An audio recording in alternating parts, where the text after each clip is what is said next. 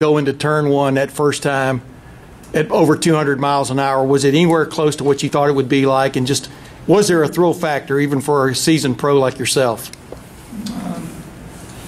It was okay, I think, thanks to the rookie theme. So the first couple of laps, you lift off and then you go in the corner, so you start feeling the grip, the car, and you try to follow that target that you need to reach at the end of the lap in terms of the speed. So that was one theme, and then at one point they told me, okay, you're done with all the limitations, so you just need to do now 15 laps above 215, so run free as you feel.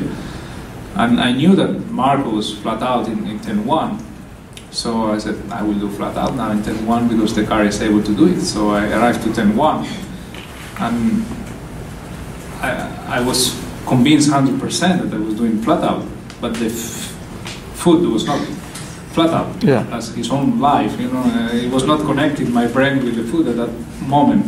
So at the second or third lap, I was able to do it. But in the first lap, it was definitely a very good feeling to feel to be able to feel the respect of the place, the respect of the car, the respect of the speed. Is something that for any racing driver is just pure adrenaline. So it was a good day.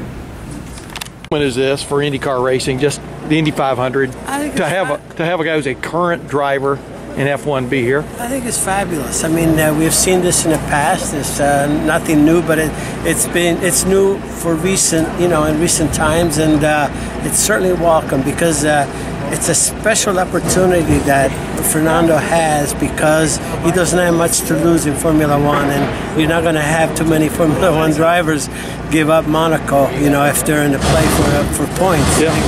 So, and to have the backing of McLaren itself, I think is wonderful, and the hope that McLaren would field a team of their own in the future in IndyCar is also something that we certainly would welcome. So he's welcomed here with open arms, no question about it. And you've observed all day, he seems to have taken to it like a duck to water. I mean, he's a champion. He's got the experience, and he's got a car that it's set up properly. Marco just made sure that there would be no surprises for him. So I'm not surprised at all. But he's doing everything that is expected of him and more. And it's a pleasant thing to watch.